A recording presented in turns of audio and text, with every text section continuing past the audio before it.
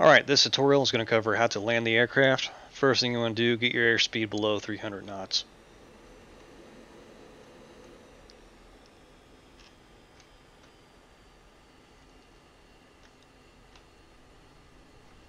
We'll get our speed brake out to help out a little bit with the speed. Okay, we're about 300 knots now. Go ahead and lower your landing gear. I got mine set to keybind so you won't see me hitting any switches. You got 3 green lights right there. That means the gear is down and locked. Let's talk about what we're looking for now. Alright, so there's a few things. So the first thing is the 2.5 degrees down pitch right here is indicated by these dotted lines. So these dashed lines right here, you got 3 on the left, 3 on the right. We're going to bring that 2.5 degrees down. We're going to put that line right at the beginning of the runway. We're also going to put our flight path marker at the beginning of the runway. And then down here, this is our angle of attack indicator bracket. We're going to bring the top of the bracket kissing the bottom of the flight path marker. Don't worry about airspeed, worry about those 3 things for now. So in order to get the 2.5 degree line on down, you bring your flight path marker down below where you want it.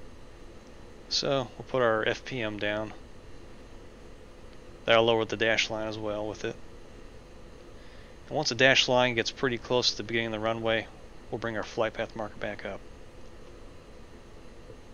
This will put us on a 2.5 degree angle of landing approach to the runway. So we bring our FPM up now, our flight path marker. Now you can see our AOA bracket is still down low in the HUD, so we got to let out throttle, slow down in order to bring it up.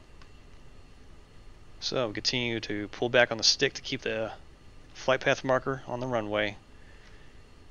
And bring our AOA bracket up.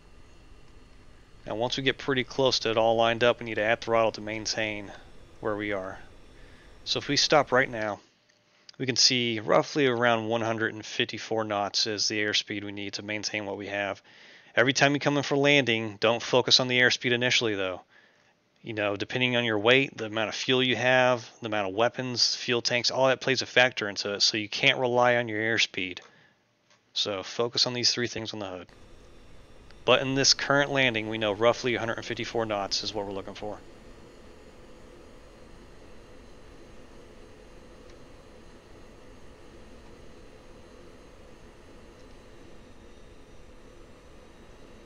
So we got everything lined up now in the HUD, looking good.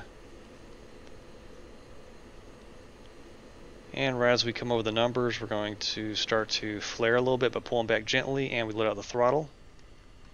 And we're going to try to put the flight path marker in the middle of that AOA bracket and hold it there. Alright, so wheels down. I'm going to pause real quick. While you're landing, you also want to do a thing what we call aero braking, is where you're using the aircraft's body to slow down against the wind. Right here on your AOA bracket, try to keep your pitch to where you are. Sound tower. Next time, get a clearance before landing. So tower's pissed at us. Give me 1 second. 2-1, contact tower. Switch to 29230. So once we come in for landing, make sure you try to keep your pitch to your AOA using your pitch by pulling back on the stick to within the green bar. If you go all the way up to the red bar, you're going to slam your engine. If you go down to the yellow, you're just going to put your nose down. No big deal.